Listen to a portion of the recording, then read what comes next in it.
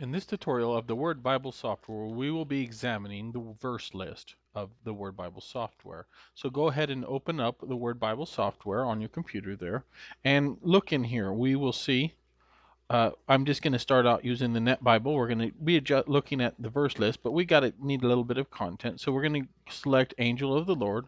I'm going to find the Angel of the Lord in the Net too. And there's several different verses that hold this phrase. I'm going to select all, and I'm going to add all to selected verses to list. So they've been added into our list here. Now this particular list has some pre-existing content. Let's go ahead and clear it out. So we're going to erase the verse list, and I'm going to do this again. Let's add all selected verses to the list. Now note, we have the Net 2 Bible here as the one going on. We're going to go through just a few small things. So up here we see what it'll show us if you let it hover a little bit, the contents. Click to see all verse lists you have create. We just have that one there, and we can also go down to add enter a verse reference. Let's go back here. Let's go to list 1. No, let's go to list here, and we're going to check these out, make sure we got the same verse lists, and just to be on the safe side, we're going to go ahead and clear them again. I'm going to add them again, and now we have them all there again. Okay, so we see we can go into the different verse lists you have. You can add a verse to the list. So let's add John 3:16, for example. Here, press enter. We have now added John 3:16. Continuing down, new verse list. If you want to do another one, you can save the verse list. So I have this under list 1. Let's go ahead and save it. Continuing down further, we have a rename verse list. Maybe we don't like list 1. Let's call it Angel of the Lord. Okay, very good. Continuing on, we could erase that one. We've already seen that. We could also copy the verse list if you want to keep continuing to work with it. Maybe you want different columns. Maybe 3 different columns here. Maybe 1 different column. I prefer 1 column just to kind of be able to go down through it. So continuing on, we can zoom in here and look at our verse list a little bigger. Note, if you do it this way, with like the Net, you can be able to click on some verses and things like that. By the way, if you click up here, you'll jump back to a regular Bible. Go back over here, you can go back into your list again. You can make it smaller. You can print the verse list if you so choose. And you can finally enter grab mode, which kind of allows you to, let's grab that, and then you can go up and down here like this by dragging. So let's turn that off. I prefer the wheel there. Now, there's a few more features that are very interesting in here. Right click a verse and you have view Bible text. Now let's go ABP. So you can jump to that verse in another Bible. Let's go return, move. If you want to move it down, it'll jump down in the list. You can move it back up and go again. Set passage until. So you could go from Matthew 1:20, let's go to 1:21. So now we have that selection. Okay, very good. Offset passage. Let's offset 1 toward the beginning. So now we go back 1 verse. That's if you would like to, let's return this, look at context surrounding the verse. Continuing on, you can delete, change translation. This is a feature I like to use here. And now let's actually go to a little bit different translation so it's a little easier. So now it's in the Byzantine 2005 version. You can do that for this verse. You can sort the list, sort canonically, and that's kind of already done. Let's continue back. Change translations for all verses. Maybe, hey, maybe you want to jump over here, and you're like, oh, okay, I want to check it out now. This way. So all the angel of the Lord. Let's remove this one here. Set passage until 1, and go back to disc 20. And now we're going to go over here. Restore.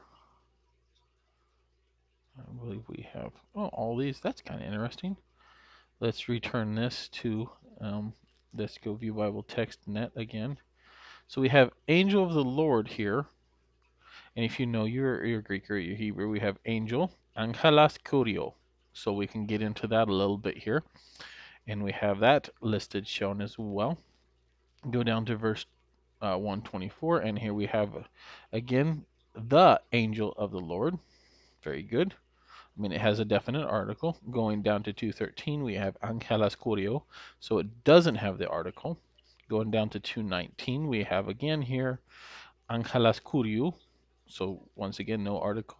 And you can kind of go down and you could work on these different things. You could even copy it over and say, hey, I just want to look up the ones now that just have this phrase. So let's select that. And you can copy selection and go over here. Go to your Byzantine, paste it, and here we go. Now let's see what we got. Now we have these ones like this, and you can get into more and more and more. So let's return to the list. Maybe you don't use Greek as much, so you're going to change translation for all the verses, change it back to net 2. Yep, we do, and here we go. So it's interesting here. They use an angel of the Lord, kind of as a using the indefinite article there, perhaps. Oh, let's double check that. What was it again?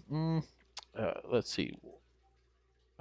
Maybe part of the reason was right here doesn't have the definite article, and so they put it, just translate it that way.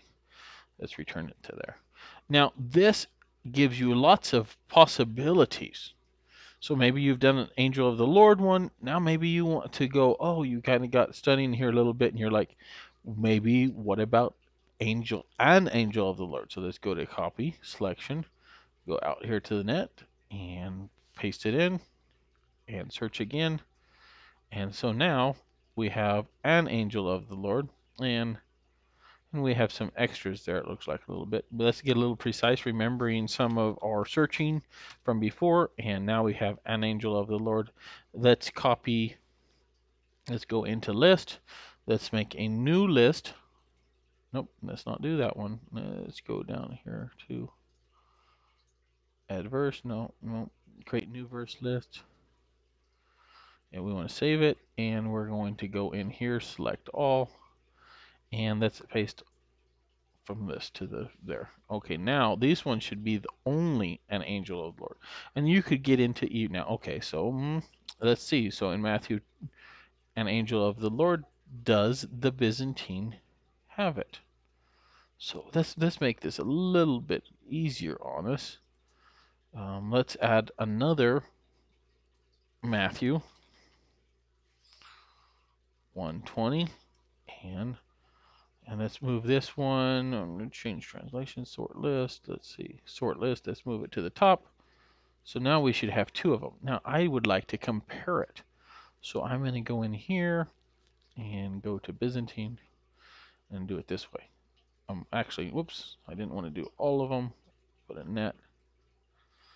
Do this way. So you could even use this a little bit like the compare window. Let's just change this. So we have angelos kuriou again, and we have an angel of the Lord. So you can do a lot here. Now remember, there is a compare window which we haven't really got into yet, and we'll have to get into that one down the road. So this verse list lets you group together verses maybe based on your theme. Maybe it lets you get into some different areas of study. It's really nice to be able to jump back and forth between versions, and maybe you're just like, you know what, I want to see what the ESV is or the KJV or something in this. Oh, okay, yeah, you get into that and you can do all kinds of things. So do check out verse list and try to see where you can go with this tool. It's very helpful, and hopefully this tutorial has been helpful to you as we look through the verse list tool of the Word Bible software.